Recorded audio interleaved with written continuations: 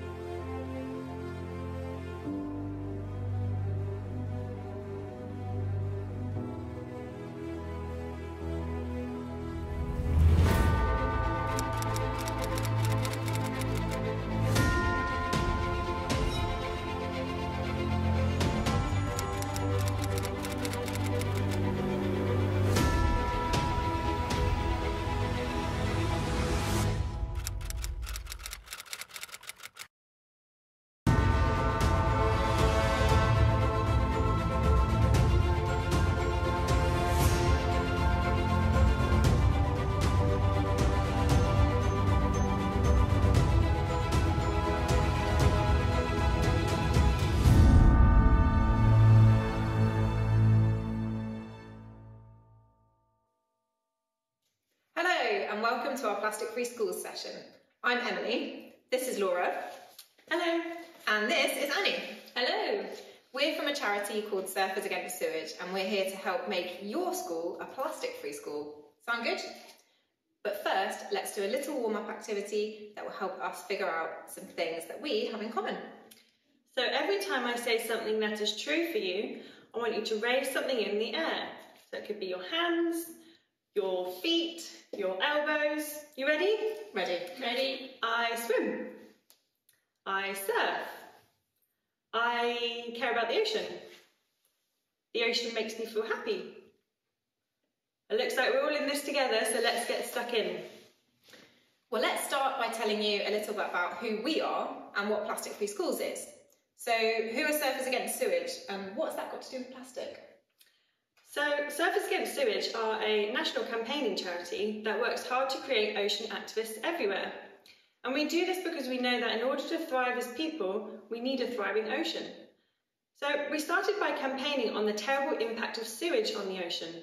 And we still work on this, but we also cover areas such as the climate crisis, solutions on how we can help our oceans recover, and yep, you guessed it, plastic pollution. And what about Plastic Free Schools? Well, Plastic Free Schools is a programme that you can run in your school to help tackle the problem of plastic pollution. There are 5 objectives to complete to become a plastic free school, and the very first step is to get your teacher to sign up to the programme for free on our website plasticfreeschools.org.uk, and then we'll send you everything you need to get started. But I think you don't want to wait, so should we get started right now? We're going to spend some time today looking into positive solutions to tackle the problem of single-use plastics. Okay, let's get stuck in. So many of our environmental problems have stemmed from the way that we design the things we use on a daily basis. From the early 1900s, we started to design the way that we use things quite differently. Does anyone know why? Well, that's when plastic came on the scene. That's right, plastic hasn't been around forever. In fact, despite the first man-made plastic being discovered in the early 1800s, plastic really started to take off only about 60 years ago, changing our world forever.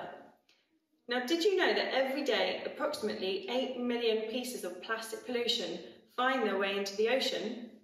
Let me ask you another question. Do you know how long it takes for plastic to decompose, so meaning to break down? Well, it can be up to a shocking 500 years.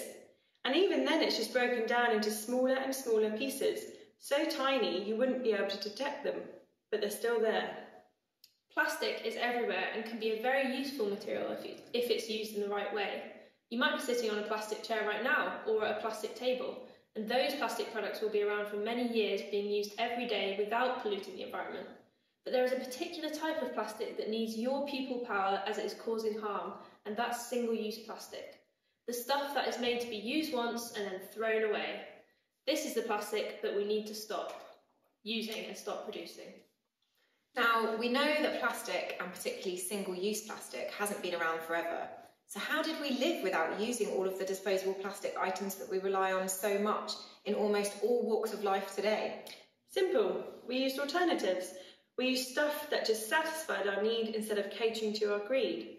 For example, instead of using plastic bags, we used paper bags. Instead of using single-use wipes, we used cloths that we washed and reused.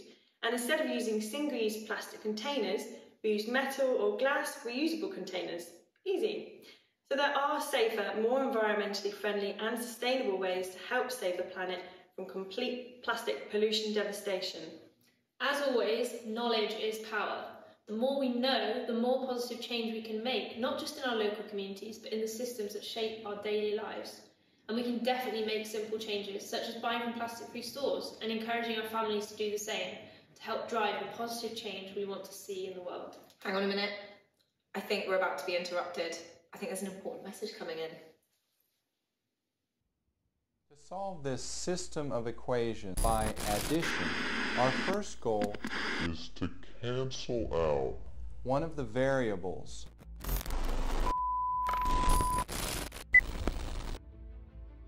Would you like to help us eliminate plastic pollution?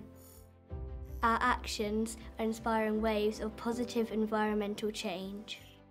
Together we can create plastic-free schools. We are boycotting single-use plastic. We are stemming the flow of plastic pollution. Never underestimate the power of your voice. We are asking our local MPs to support our work. We are creating a plastic-free legacy. Let's eliminate single-use plastic together. You are the resistance. We are the resistance. Power to the pupils.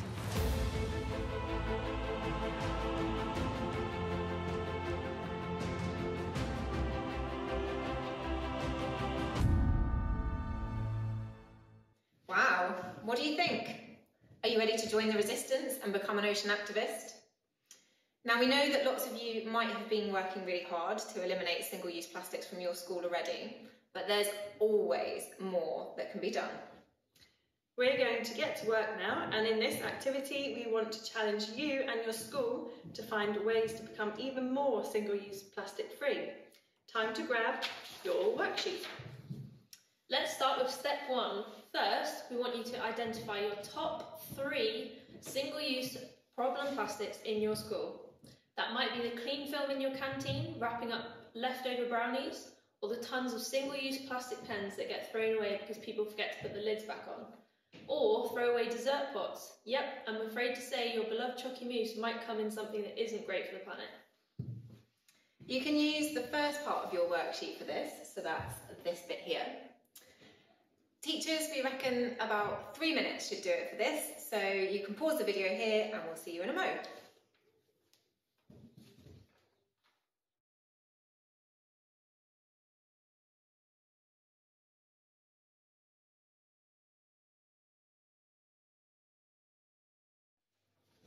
Okay, time's up.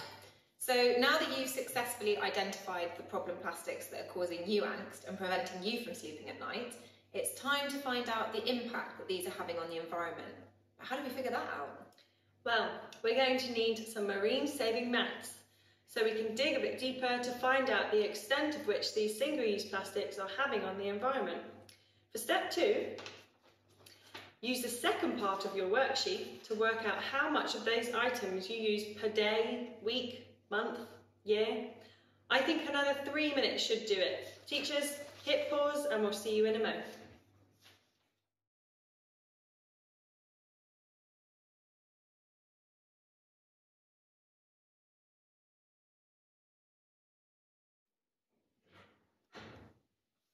Okay, time's up.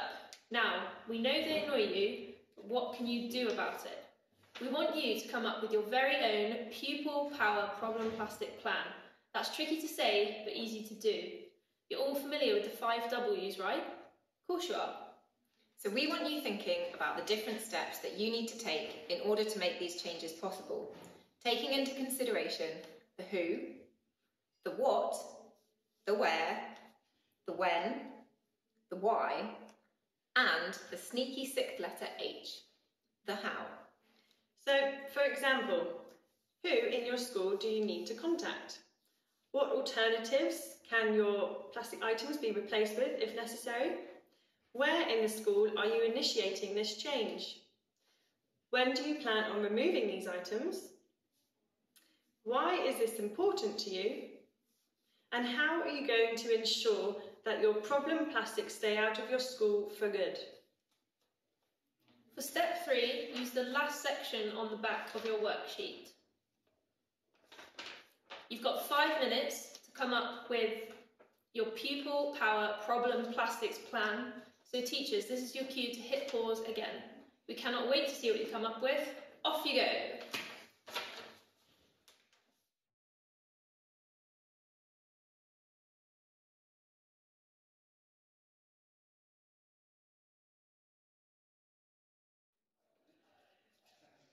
Stop the clock! How did you get on with your pupil power problem plastics plans? It's a bit of a tongue twister, isn't it? I wonder how fast you can say it without tripping up. Go on, give it a go. Pupil power problem plastics plan. Pupil power problems plastics plan. Pupil power... Okay, moving swiftly on. You can use these fantastic pupil power problem plastic plans to contribute towards achieving Objective 1, Action Plan, and Objective 5, challenging yourselves on the plastic-free school programme. When you think of yourselves as just a small class of pupils, it may seem super overwhelming to try and affect positive change.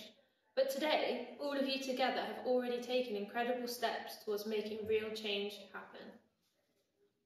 Thank you so much for joining us today. We hope that you've had as much fun as we have. Don't forget to get your school signed up to Plastic Free Schools and keep up the great work. Power to the pupils!